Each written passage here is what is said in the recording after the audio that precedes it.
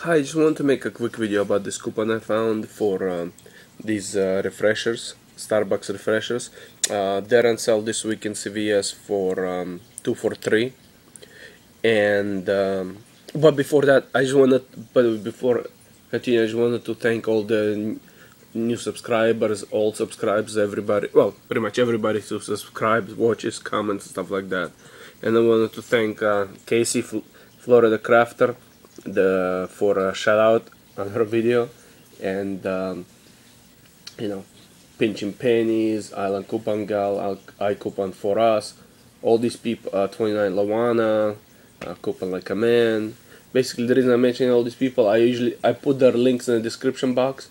So to all of you who newly subscribe and you might not know who those people are, do check their links, subscribe to them. You get tons and tons and tons of information from all these people. That's how this whole thing works. We learn from each other and pass the information along. That's one of the reasons you see a lot of times videos, like sometimes with same things, is because not everybody subscribes to everybody, and you know what I mean. Like, you watch somebody's video, you pass the information along, and so on and so on. So there. Okay, now back to the Starbucks refreshers. Again, they're this week for 2 for 3, and I was able to find this $1 coupon. Well, yeah, $1 coupon. So they'll basically make these things 2 for $1 after you use the coupons. Again, I'm gonna put a link in the description box, and there, so you could get yourself some refreshers. There is no ECBs attached to it, even though they do sometimes come up. But either, if you want, you could either save the coupon for a later date or use it now.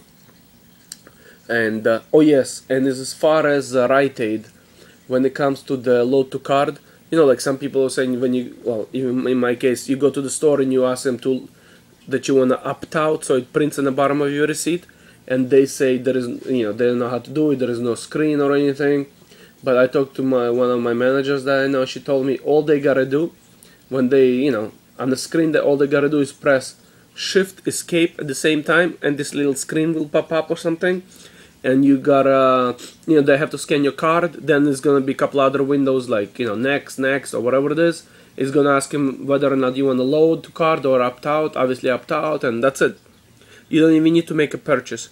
So again, they have to press Shift Escape and go through a series of prompts after scanning your card. And so this way you'll be able to opt out instead of like calling Rite Aid, or because some people might have a couple of, like, more than one card, and it's hard if you call Rite Aid or whatever. But there.